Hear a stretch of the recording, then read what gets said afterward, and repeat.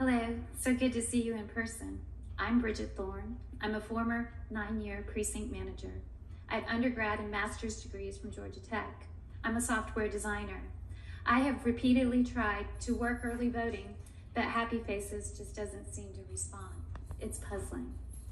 When poll techs were hired, I reached out to Dwight Brower and Sharon Whitmore to see how I could get hired. Dwight said he couldn't help me. He had no control. He could only give me the number for Happy Faces. They didn't respond, so I had to go to the subcontractor directly to get hired. Puzzling.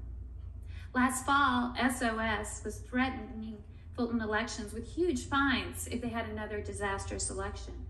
According to the Carter-Jones report, when the election warehouse staff had to be quarantined, the SOS offered to send trained, qualified staff, and Fulton Elections declined their offer and brought in unqualified, untrained, 100% minority Happy Face employees.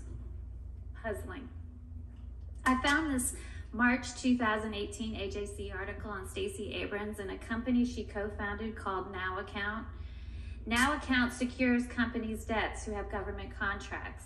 Abrams owns 16%.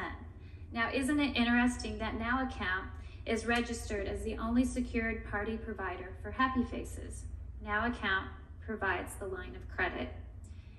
You can see the connection is listed here from a simple UCC search. Interesting. In the last meeting, Barron said, "I don't know how they recruit. We aren't in charge of the recruitment process." He also said, "If you have names, we can get those names to Happy Faces and we can recommend them." With the purse string connection of Stacey Abrams to Happy Faces, 15 seconds. You must ask, does she have influence on who gets hired to work our elections? Can she or her activist groups also recommend employees? With Happy Faces working 100% of early voting, ballot adjudication, absentee ballot processing, warehousing, Dropbox, signature verification, they're basically running our elections. Shouldn't we know who they are recruiting? Shouldn't we know who they are?